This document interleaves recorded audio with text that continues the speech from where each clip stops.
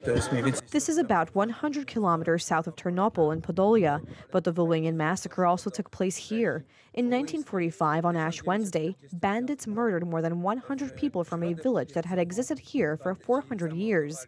We remember these days, the victims of the Volhynian massacre. We say it is about 100,000 people, or maybe more.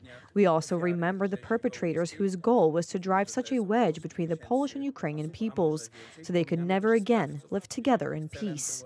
Wbicie takiego klina między narody polskie i ukraińskie. Wołamy o odnalezienie wszystkich miejsc. We call for all burial sites to be found so that the victims can be exhumed and buried with dignity.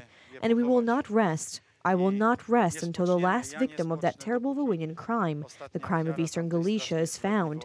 This is our responsibility. This is our legacy. And we owe it to all those who lived there at the time and survived or did not survive the hecatomb. But today we find ourselves here at a special time when a tyrant is trying to destroy an independent, sovereign, and free Ukrainian state. And we must be aware, we Poles and Ukrainians too, that without clarification, without writing down this Volhynian history, to the very end, Russia will always use the Volhynian card to drive a wedge between Poles and Ukrainians. We cannot allow this to happen. Niepodległe, suwerenne, wolne państwo ukraińskie.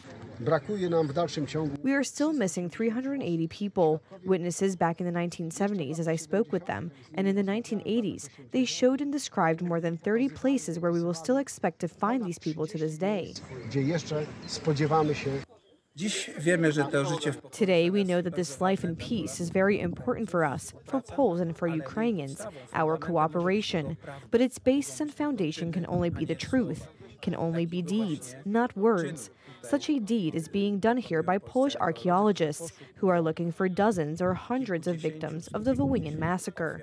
Rzezi wołyńskiej